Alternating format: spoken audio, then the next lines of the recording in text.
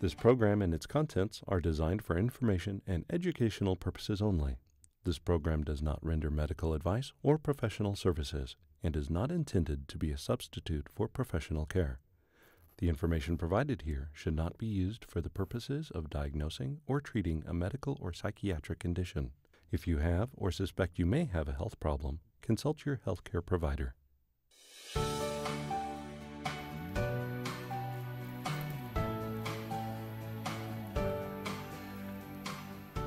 Hi, welcome to Positive Momentum TV. I'm Diane Silva, and today we're going to start talking about Alzheimer's. I got to come in and thank those courageous people who are family members and those with Alzheimer's and the Alzheimer's Association for working with us for the next couple of weeks while we cover Alzheimer's and try to demystify and help those who maybe need help and help you find a direction or support groups or whatever it is you're doing. And again, my guest today is Diane Silva-Ratti. She's a family member of an Alzheimer's patient, and she's in from Connecticut. Her mother is an Alzheimer's patient, and she's also my mother-in-law. And Diane has graciously agreed and courageously agreed to come on and help us talk about the caregiving aspect, how the support, the dual relationships, anything we actually cover. This is a difficult topic for anyone, especially those who are close to this horrible disease. It doesn't just impact the person who has Alzheimer's, it really impacts the family. Diane, would you like to kind of just speak a little bit about your relationship with the Alzheimer's in general, or okay, your experience? My experience. Well, let me see if I can. So I guess I've been involved with Alzheimer's for, I don't know, it could be like close to 10 years. Right. My mother was probably undiagnosed Alzheimer's for a number of years before she had a stroke 3 years ago. And when she had the stroke, it gave her vascular dementia on top of the undiagnosed Alzheimer's. So she kind of got a double whammy. I live 1,500 miles away from her, so I would experience, when she would come to visit or I would come here to visit, I would begin to see a degradation in memory and a looping factor, and just, you'd see signs. And it would always be attributed to getting old. Right. But it didn't seem like it was the normal getting old process. But it was, it was difficult. Now that so that was the progression over the years. Since she had the stroke 3 years ago, she's been here. She's no longer able to care for herself. So she is in a wonderful residency that specializes in memory care. It's it's a really good thing. Living with Alzheimer's is an interesting thing. Living long distance, I try to visit as often as I can. Yes. One, to see her while she still knows who we are, and two, to really help the two of you. This is kind of strange. Yeah, the two of you, my brother and my sister-in-law, as you are the primary caregivers for Mom, and I do what I can to come and help you and relieve some of the stress, whatever it is that you need done. So I come for two reasons: to see her, support her, and to support you guys. And one of the things we joke about it, but it's not really funny. Every time you come, one of us gets sick or both of us get sick. It's like, you show up and our bodies just say, okay, we can't do this anymore. And we let go, and we literally get physically ill from all the stress we've been dealing with. Well, your resistance now, yeah. Right, we don't realize. And that's one of the things why we're doing these shows, is to show, to help the caregivers, help the people who are undiagnosed, help anybody who wants help you find direction. Understand that this is, there is help out there, there's support. And even long distance, you have been a godsend. I don't know how many times. Well, thank you. Where, we'll get the calls 300-400 times, and that's an exaggeration, but we will get at least 20 sometimes inside of 15 minutes. And we have to finally say, we can't do this anymore. We'll text you and say, can you take it? And you're really good at getting her off the ledge. Yeah, I find, so that's, part of being long distance is I'm not in the thick of it. as often, although she does, she does call when she can't get a hold of you guys, so that happens. Right. Or if you guys contact me and just, and ask to kind of help diffuse the situation, you're busy, you're unable to take her call at the moment. And I find when I talk to her that I have a specific job, I have a specific role, especially long distance, and it's to help diffuse the situation. If she's very, very upset and something's going on, then, my job is to calm her down. Right, and our job is to make sure that you're aware of what's going on so you can at least fill her in on the blanks that you may not know what's going on if you're not here. You absolutely can do that. You let me know what's been going on in your lives so I can reassure her at times about things that are going on with the family, and that's always a good thing. So us keeping in touch has always been very important. But also, for the most part, I have a pretty good sense of what I need to do to reassure her. And that's just that can be just generic. It's like, yes, Mom, you do talk to them almost on a daily basis, and you do see them, and here's family functions that you've been on, and they take pictures, and there are a lot of things and a lot of tools that we've put in place that help her also, and I know what those are, so I can reassure her over the telephone. And truly, my job is to make her laugh. And you do a really good job of that. You really do. You I can just be really silly, and it's the silliest things that you can just come up and it'll make her laugh, and that will help change the mood and bring her around. And at the end of the day is how she's feeling, and if she's feeling pretty good, I can get off the phone and but I'll spend a lot of time with her on the phone. And then, like I said, I come out a couple times a year. And my job here is a little different. I mean, it's to support everybody, and the relationship's different when I'm here. It is easier when it's easy and it's hard. It's easier to be detached from the patient when you're away, so I can be more objective and I can be more supportive because I'm not in the emotional throes of what's going on a day-to-day basis. However, the flip side of that coin, the double-edged sword, right, is I'm long distance. So she's progressing in the disease, and you're away from it. And so you kind of, at one point in time, at some day, she's not going to be able to use the telephone. What does that mean? I mean, living long distance, that's going to be huge. Right. So, it's a tough one. It's a real tough one, which is why I come as often as I do. And it's both I'm blessed courageous enough to be able to. Right, and it's both courageous and commendable. I mean, like you said, not everybody can. Yeah. But most everybody has access to a phone, at least until the patient or the victim. I don't know what's the correct verbiage to use or politically correct, because it's both. They're both a patient and a victim. They're also a person. Right. So the Alzheimer's, the person dealing or suffering with Alzheimer's. It may be the best way to look at it. And they are a person. And we have, without going into too much detail, there was your mother Pat is great social. I mean, she is a social butterfly. She is the belle of the ball, so to speak. And she is very engaging. She really enjoys socializing and everything. And there was this lady who last year was further ahead. I mean, when I say further ahead, I mean she was more lucid, more cognitive, less advanced. And now that lady has passed her immensely. And we're looking at Pat going, okay, I know she's declining in the disease, luckily at a very slow pace, comparatively speaking. Absolutely. Everybody's an individual going to go at their own pace, but I look at this other lady who was in a better place, a more lucid place than Pat. Now she is quite deteriorated in the disease. The disease has taken its toll, but that woman's still there.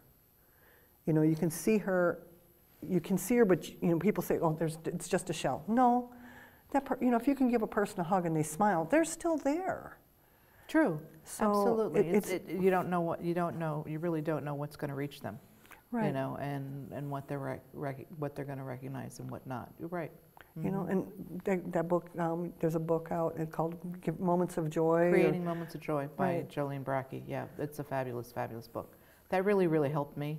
a lot reading that. I remember when Chris suggested it, and I read it cover to cover, highlighted all kinds of things through it. It resonated with me a lot, because it changed my perspective in that I can't expect her to be who she was or to respond as I would respond to any conversation, to any situation. She's not going to respond like she did in the past. Right. It's just not that way, and she's not going to remember. And the amount of energy that I need to put in, it's like my energy needs to be different. It's like I can't direct all my energy at trying to make her remember things that she's forgotten, because she'll get frustrated. She does. She'll feel bad. She does. And so the energy, and at the end of the day, she's not going to remember it. Right. So even if you focus on trying to get her to remember in a minute, 5 minutes, 10 minutes, however long it is, she's going to forget again anyway. So it's like figuring out where to redirect your energies. And that's, I love the name of the book. It's Creating Moments of Joy, because that to me says everything about the book. It's like it's how she feels in any one particular moment. And if we can make her feel good, she may not know why. I mean, we've had situations, and I've had conversations with her where she says, I can't tell you what I did today. And it's like, yeah, I get that. But how do you feel? Well, I feel good. I feel good. Well, then you must have done something that made you happy, or something like that. She doesn't remember what she did, but she knows how she feels in any one particular time. Right. Just like when we have disagreements or something like that. She won't remember what she said to us, but she knows how she feels, and she knows she feels bad about what she said. She can't tell you what she said. Right. And so that she'll always, feel bad about that, and then she'll apologize or something like that. But yeah, so it's about figuring out moments of joy and how to change and how to interact with them on a differently, because they aren't the same person. Right, and with that, it's retraining ourselves to not take stuff too personally. And it's really hard, because some of the stuff they say in a moment, in an instant, they may or may not mean, but it stings. And we have to kind of go, wait a minute. Yeah, there's no reason for doing it, but by the time we react, they've forgotten it. So it's finding a way to retrain ourselves. The whole relationship is different. And speaking of relationships, you have a dual relationship with your mother. You have the long distance relationship. We kind of touched on this a little bit. And your relationship with her is changing constantly due to the fact that part of it is the disease, is the fact, giving her those moments of joy. And sometimes we have to meet them where they are. Can you kind of just speak to that? I'll try. The best you can do. I mean, well, like I said, when I'm at home, when I'm at my home, right. My relationship with her is it's one over the conversation, and I can spend an hour and a half on the phone with her, and we'll just talk about the same thing pretty much over and over again. And it's just, and we'll laugh, and we'll catch up, and I'll help her remember things. And so, it's conversational. When I'm here, it's visiting her, and we do have a different relationship because I am here. When you talk about dual relationship, I'm kind of struggling with where you want to go with, It doesn't matter. I mean, we don't have a direction we're going to go or no ulterior motive. I'm just trying to help people understand that like with you get a unique perspective is maybe where I want to go from. Okay, all right. Let's go with that, the unique perspective. I think part of it is I do see, because I come here as frequently as I do, and I do talk to her frequently, I do see her in two different ways, or I experience the situation in two different ways. From a distance, and how, like I said, how easy it is kind of to detach from her. But then I also experience it in a way where I am part of what goes on a day-to-day. I'm very aware of what you guys experience as the day-to-day caregivers. So the frequency of calls, the frustration, the that she experiences when she doesn't get a hold of you, the daily contact that you have. I don't experience daily contact with her unless she's in a loop, or depending upon the time of the year or something like that, because I will go through cycles. Well, I'll hear from her on a daily basis, and that'll last for about a week, and then we go back into our weekly, you know, couple times a week phone call, that type of thing. But I can have a detached relationship living there, but I also truly understand what it's like for you guys on a day-to-day basis, and I can appreciate it. That's why I come as often as I do, to help relieve that stress, because I do really appreciate what you guys are doing, the fact that you do have the immediate daily. If you didn't live here, it'd be you'd also have that detached relationship too. And we don't get to see it from that aspect. We're so in the middle of everything. It's kind of like watching your kids grow up, you know, and you're kind of going, okay, what, you know, and then one day they go, oh my gosh, when did you get so big? Where, you know, you're kind of looking at, you see the kids one day and then you come back and see them 6 months later or whatever, and you've seen the changes. Yeah. Where you can see with, like your mom, where we're kind of in the middle of it and in the throes of it, and you get to the point where it's like after 20 calls in one day, you're just going, I can't answer the phone again, I just can't deal with this. You know, and trying to change our own dynamics and live our lives. And yes, she is in a facility, but we're still caregivers. That's exactly You're still right. a caregiver. We're supporters. You know, they may take care of the day-to-day, but when it comes down to it, who does she call? Not Ghostbusters. She calls us, or she calls you. Yeah, you but she know. calls you guys because I mean, you all live in the same town, you know, so you've been the go-to forever, you know, and I haven't lived here, so, yeah. But you're still very integral and very supportive, and we couldn't do this without you. We just couldn't. We would. Well, you would. You would. But we would. We just would probably be closer to being in a facility ourselves. It would be. I mean, I do appreciate that I can, you know, that I can provide you the support, and I appreciate what you're saying. But I mean, you would do it. We all do what we have to do. That's exactly right. You know, and that's right. There are Alzheimer's support groups. There are facilities that, in each facility, I mean, memory care facility, they have resources, or they know where to get you resources. You know, the medical facilities, if you have any questions or any concerns with Alzheimer's, or we're going to have a guest on who actually is an Alzheimer's patient, you know, has been diagnosed. A person diagnosed with Alzheimer's, young onset. And this person, we're going to get a better perspective on, you know, what it is from the inside. We're on the outside looking in and watching, and sometimes for me, the only way I could keep my sanity, you know, as she's looping and, you know, some of the things they do, and it is not a pleasant experience for anybody to go through this, is to sit down. How would I want to be treated if it was me? What if I was the one sitting in her shoes? How frightened would I be? I mean, the anxiety she was going through at one point was horrendous. You know, the double edge where, oh, I don't remember, and then I don't remember again, and then I remember that I don't remember, you know, and you're kind of caught in this. Can you imagine that constant state of fear and panic, you know? So I have to kind of put myself there to be able to step back and say, okay, I have to put my own feelings aside, you know, and just how can I serve you? Right. How can I help you? Get you in, because all we can do is ever give them the moments, which is some of the things we are doing is the pictures. You know, we try to take pictures with her, and at every event she goes to, we do a daily journal, or anytime somebody comes to visit, we ask them to sign a visitor book. Right now we're kind of taking and combining the two and taking pictures and typing out and then printing it all off on one page and putting it in her book.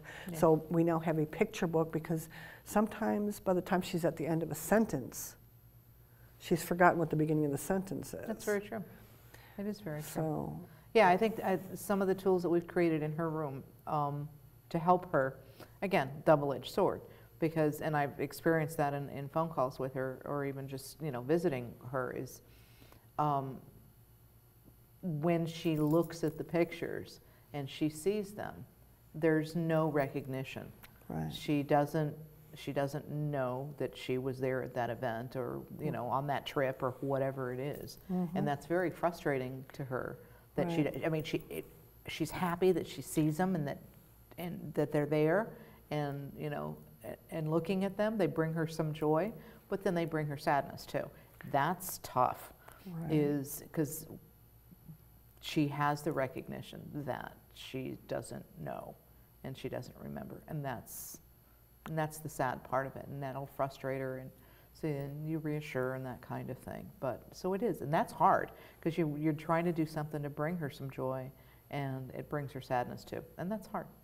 And it's hard to figure out, you know, where do you, you know, you can't just stop, No. because that she would lose any moments, and then you're just kind of sitting there, and it becomes her version of what being put away is like. And that's one of the things, any of these facilities have nothing to do with being put away. What they do is, the ones I've experienced, the memory care facilities, it's an independent or assisted living with full memory support, where they keep them active, they keep them engaged. As you know, they may not remember 2 seconds before, but they're at least treated with dignity, respect. They go, I mean, she goes out for pie every Wednesday. Absolutely. You know, and loves those field trips. You know, she looks forward to getting out. You walk her out the door, yippee, I'm free. We're kind of going, well, you weren't, you know. Yeah, I mean, I think we're really blessed because she is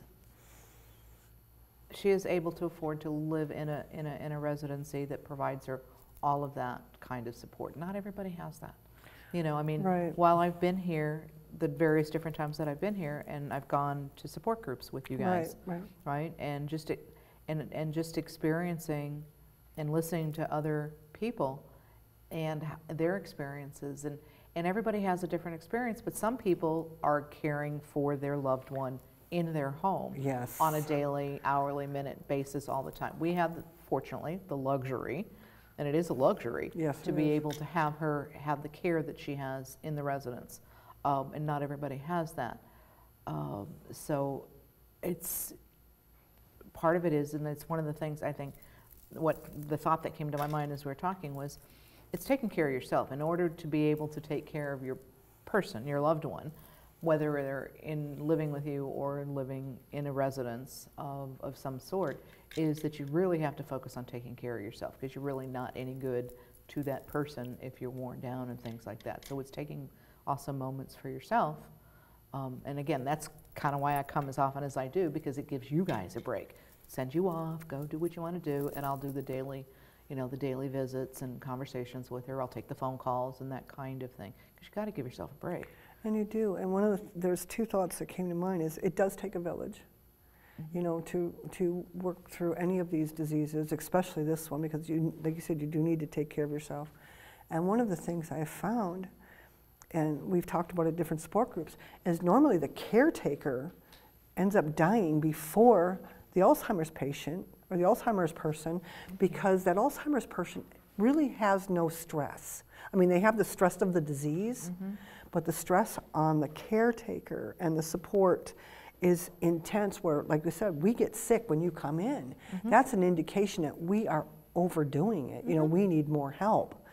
And we're limited. A lot of people are limited on how much help we can get. Exactly, exactly. You know, maybe there's only so many family members. Maybe there's only so much money. Maybe there's only whatever. And there's people who have to do it all by themselves. Right, but there are a lot of programs and support groups and things like that to get help and to get ideas on taking care of yourself, taking care of your loved one, that kind of thing. And I think, you know, I'm encouraged by your series here. You know, you're being able to bring that kind of knowledge out to people, because, you know, not everybody knows about it. Right, and we will be having, like I said, an Alzheimer's person with Alzheimer's, his spouse. We will have people from the Alzheimer's Association. We're going to have one of the CEOs or COOs from one of the facilities, who's also a family member, and then we're going to have a nursing director who's also a family member, and her mother-in-law her father-in-law is actually a patient, Alzheimer's. So we're going to do our best to really cover this. You know, we're starting with the support side, because normally we're the ones that see it first, you know, which we have a few minutes left. If there's any information you would like to share, or pointers you'd like to give anyone, this would be a great time to kind of interject. And we don't have the answers. None of us do. And I do want to thank you for your courage and compassion and understanding, and your ability to come out and be here to help not just us, but to help anybody who's needing it or interested in helping. Thank you. So if you have any pointers or any advice, any comments, any wrapping up thoughts, we have about a couple minutes left. And I would just it would be kind of repeating what I've said. It's just learning to take care of yourself in order to be able to care for your loved one. And then I can't recommend enough that book called Creating Moments of Joy. And I don't mean to plug it, but it just really, there was so much of the book, and anybody can take what they can from it. Right. But even the little things, and it kind of helped. I find it helped me a lot, because I was able to put things in a different perspective, which I'm able to do most of the time, because ultimately I can't, living long distance, I can walk away from the immediate situation. So I know it's harder on a day-to-day basis, but it is something, it's a good tool, and there are many good reads and tools and support groups, and use them. You don't have to do it by yourself. That's the key, is you don't have to do it by yourself. And that's really good to know. I mean, we didn't know that, and that's one of the reasons we want to do this show, is to make sure that information is out there. You're not alone. It's a tough thing to deal with, and there's things you do have to do on your own. You have to deal with this by yourself, but you don't have to do it by yourself. It's kind of like being sick. Yeah, you're the one who has to go through this, but you can have people helping you. And with that, we're going to wrap this up. We will have the Alzheimer's Association website. I'm thinking it's alzheimers.org, or we'll have it out there on the website.